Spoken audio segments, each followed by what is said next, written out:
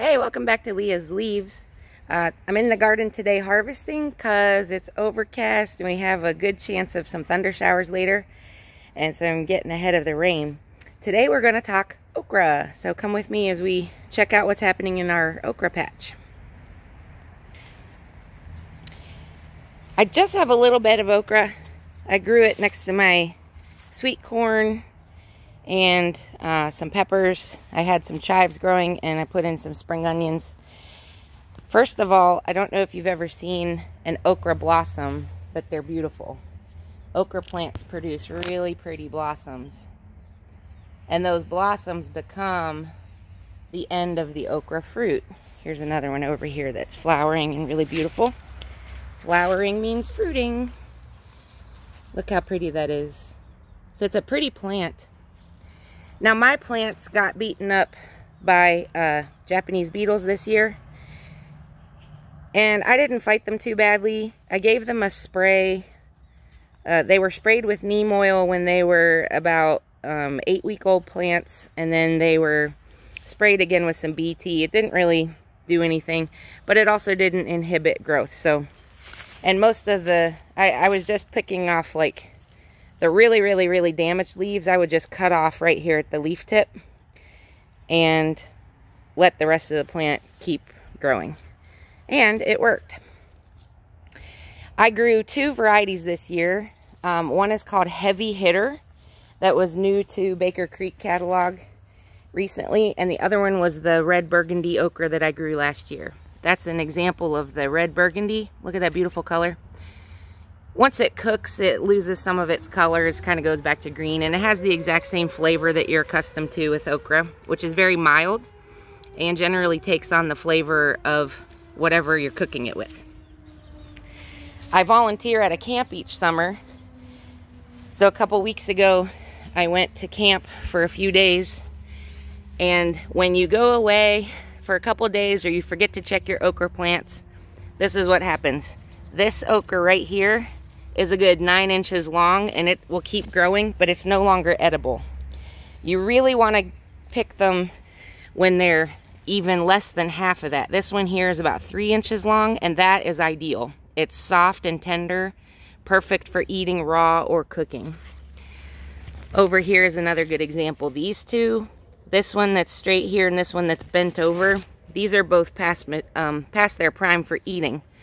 But the one above it is still small enough. I'm going to harvest that today. What I do with the long ones is I leave them on the plant because I'm also going to save seed from my okra this year. And we're just going to let those grow. And as the plant matures and finishes its growing cycle, it will dry. And I'm going to let these 2 pods, for example, this is off of a Heavy Hitter okra plant. I'm going to let those go until they're brown and dry. And then I will pick them off, and when they're dry, you can just shake it like a rattle, and you hear all those dry seeds inside rattling around. They're so easy to harvest once they're at that stage. So let's pick some okra and see what we've got hiding in here.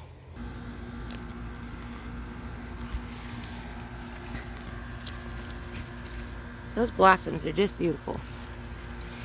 So... okra like that little red one, that's only about 1.5 inches high right now. You can still see the end of the flower on it. It hasn't fully formed or dropped off yet. So I'm going to let that grow.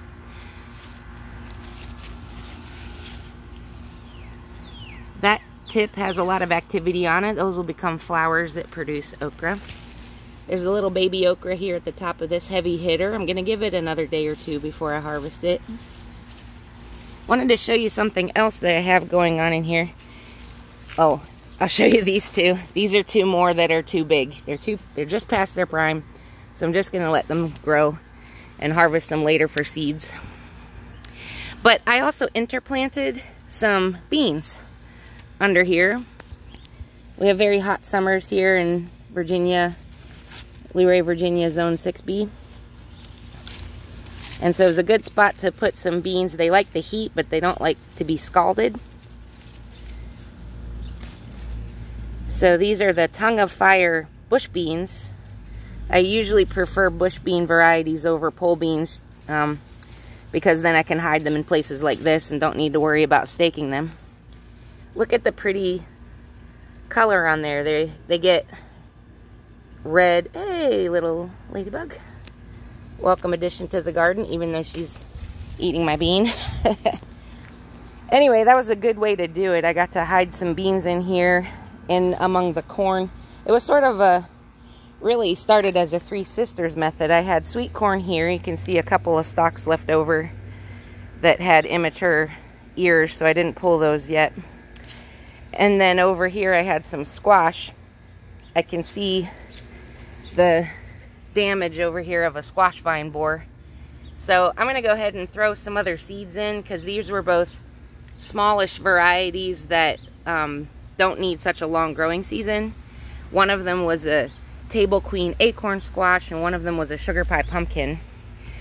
And I think I can have time to get a little harvest.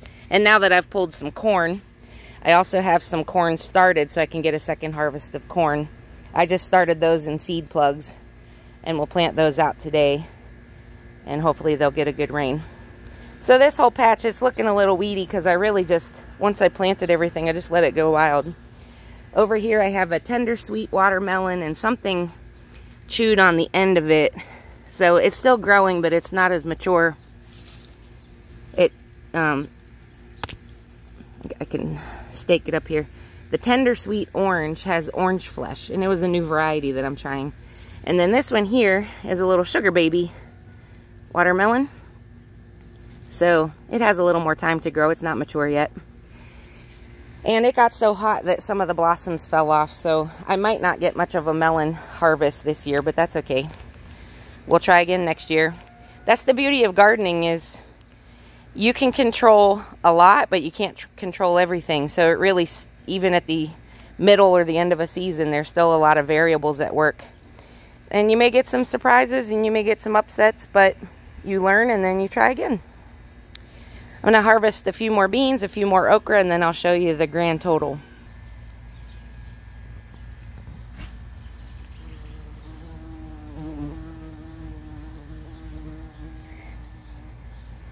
First time growing hollyhocks. They're coming out. I have a vine growing on my hollyhocks, so I have to dismantle the poor things. Wanted to show you over here. I was just coming over because I have a couple okra plants in the front yard, but this is also where I'm growing my Chinese red noodle beans. I went away to camp and there were no beans, and I came back and look, there are beans. So we'll be harvesting some Chinese noodle beans today to add to our tongue of fire bean harvest. We'll cook them up together. There's a little bean blossom and two twins, and they grow in these 2 bean sets. There's a very immature one. You can see it starts out greenish and then begins to streak red. And then here's a baby one that's already taken its red color, but that one's only about maybe 11 inches long, and so it has a ways to go. And then these are what the, woo, look at that. I have to turn the camera sideways in order to show these. These are approximately 16 to 20 inches long. They grow longer, but this is the length I'm going to grow them because they're nice and tender. They're about the thickness of a pencil or slightly larger, but they're still bendy. That's the main thing. You want them to be able to wiggle. When they get any thicker than that, they're just a little bit tough, but this is a good length. Wow. I love the gomphrena. I'm so happy it grew. I said in a previous video how slow it was to develop, and I honestly thought I wasn't going to get any. And now look at this beautiful gomphrena patch. Those are beautiful as cut flowers, fresh like this, or let them dry, and they keep their color when they're dry. Aren't they pretty? And they're right in front of my bean teepee. And here we are. Final garden haul today. These are my heavy hitter and red burgundy okra. Some of these are a little bit big, but I'm gonna go ahead and cook them up anyway. They're still edible. Like I said, they just might be a little tough. These ones here that are, you know, finger length or maybe palm length. Those are ideal. Anywhere from 3 to 5 inches is ideal. Okay. Over here, these tongue of fire beans. I didn't plant many of these. I think I only poked like 8 seeds in the ground. So this is from 8 different tongue of fire plants. By the way, if you ever grow these, this is the bush variety. The pole variety is sometimes called dragon tongue. And dragon tongue can come in bush bean or pole bean variety. And either of them make perfect tender beans like what I'm picking them for now. But ideally, if you have the space to dedicate to them and you can grow enough of them, they're really great dry as a dry bean, which means you can let them go to full maturity until they dry on the plant in the early fall and harvest them after they're completely dried out and shell them, crack the shells open and pull out the dry beans and store them in an airtight container and cook with them through the summer. I just don't have enough land to dedicate to a dry bean crop that would make it worth it, because that would take 3 or 4 months of growing for, you know, 1 or 2 servings of dry beans. So to me, it's more economical to pick them young and eat them like green beans. But if you have the space, they make an excellent drying bean for storing. And then the last thing, of these Chinese noodle beans, this is my first year growing this, and so I'm very pleased that I got a first crop. And there are more on the way. But look how pretty and healthy they are. Again, they're thinner than my pinky. You know, maybe a pencil width or just slightly wider is ideal. Anyway, I hope you're having a great and growing season. Today I'll be processing tomatoes, making some sauce. I'll be enjoying this little Minnesota midget cantaloupe that I picked because the mother plant got dried out while I was at camp and it's not going to survive. So I'm just going to eat what it produced and plant something else in its place. I actually think I might have enough time in my growing season to go ahead and get another cantaloupe harvest because they're a small variety and they don't take as long to grow. Let me know what you're growing. Let me know what's going well for you. And if you've ever tried these noodle beans, I've eaten them before. I've harvested them at another person's garden and got to eat them, but this is my first year growing and I'm very pleased with how they're turning out. And this heavy hitter okra does not disappoint. It is really fruiting just like the ad said it would.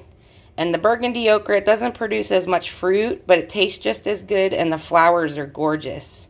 I didn't have any red burgundy blossoms to show you today, but they're like the green varieties, except they have a little more red streak in the flowers. And the flowers aren't as yellow, but more white. Anyhow, thanks for hanging out with me today, and I'll see you in the next video. I'm learning a lot. I'm sharing it here, and I hope you'll come grow with me. Bye.